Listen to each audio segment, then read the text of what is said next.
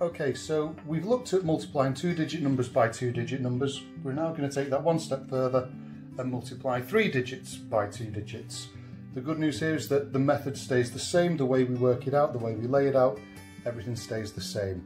The only difference is that instead of stopping after the tens, we're going to keep multiplying until we get to the hundreds. Okay, so looking at the first question on your sheet, it's 161 times 23. So we think about the 20 and the 3. We'll start with the units. So we're going to multiply the 3 by the 1 initially, and then we'll multiply it by the tens, and then we'll multiply it by the hundreds. We'll keep going until we've run out of numbers. There's nothing in the thousands column, so we'll stop at the hundreds. So looking at the first one, 3 times 1 is 3. Straightforward enough. There's nothing to carry over. 3 times 6 is 18. So I can put my 1 there and my 8 there. And then 3 times 1 is 3. Add the extra 1 is 4. 3 times 1 is 3. 3 times 6 is 18. And 3 times 1 is 3. Add the extra 1 is 4. Now for the next part, I need to multiply by 20. Not 2, but 20. And because it's 20, we need to put that magic 0 in at the end there.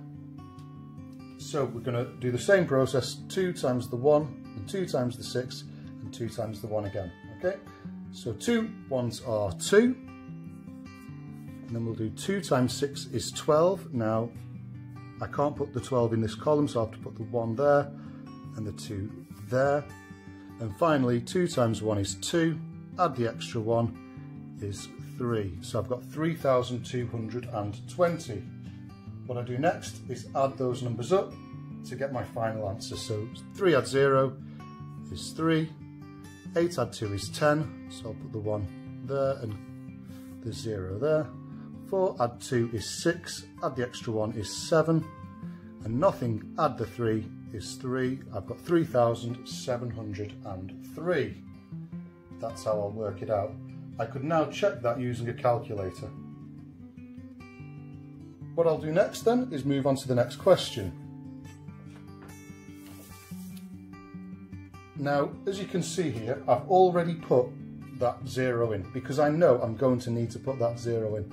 So I can do that for every single question before I even try to work anything out. I can make sure that that 0 is in place right from the beginning.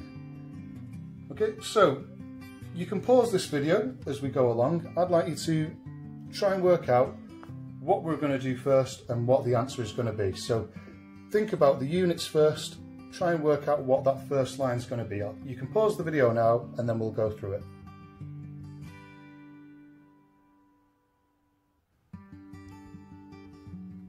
Okay, so hopefully you've said we're going to multiply the 6 by the 2, then we'll multiply the 6 by the 3, and then the 6 by the 2 again.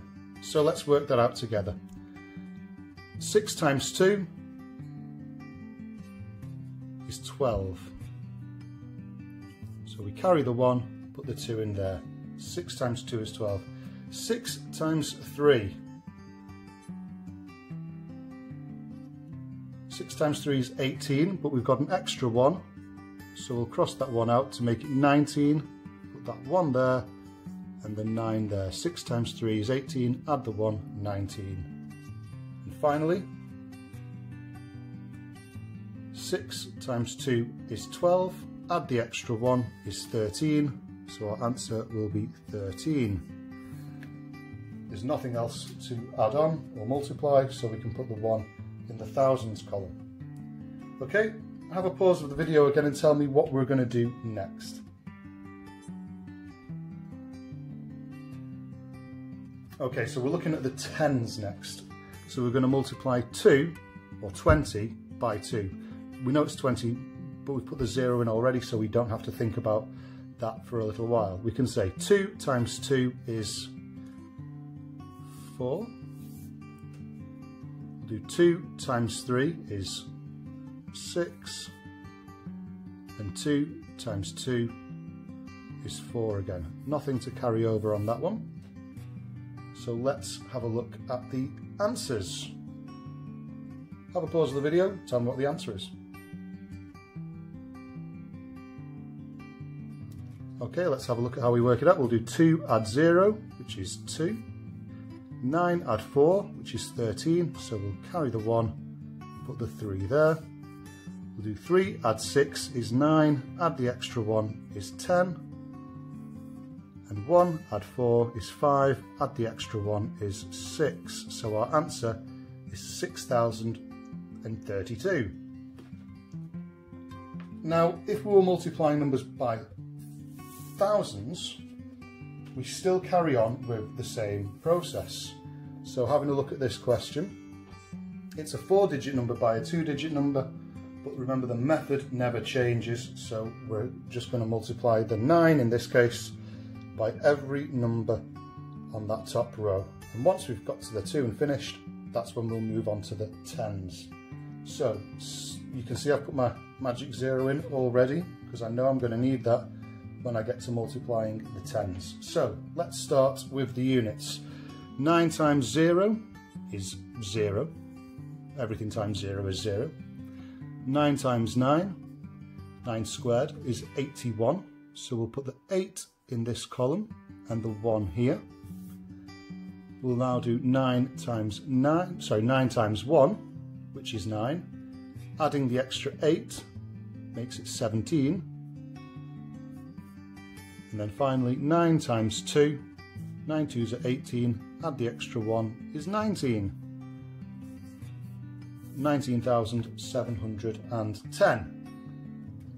We'll now move on to the tens. Remember, it's not 6, it's 60, which is why we've put our 0 here. So starting off, 6 times 0 is 0. Don't make the mistake of thinking, oh, there's the 0. It's 60 times 0, but we still need to put our 0 in here. So 6 times 0 is 0. 6 times 9 is 54. So I'll put my 5 here and my 4 there.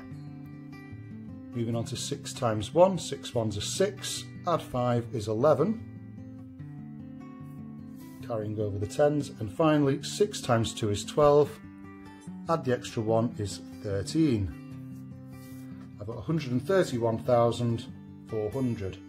What I'll do now is add them up to make sure everything is right. 0 add 0 is 0, 0 add 1 is 1, 7 add 4 is 11, so I'll carry the 1 and put 1 there. 9 add 1 is 10, add the extra 1 makes it 11 again. 1 add 3 is 4, add the extra 1 is 5, and nothing add the 1 is 1, so my final answer is 151,110. Let's have a look at the next question then, another 4 by 2 digit number question. So I'm going to you can pause the video here and tell me how you work it out. I've laid it out already, I've popped that 0 in for when I'm multiplying the tens. Try and work this one out. Pause the video, try and work it out, and we'll see how we get on.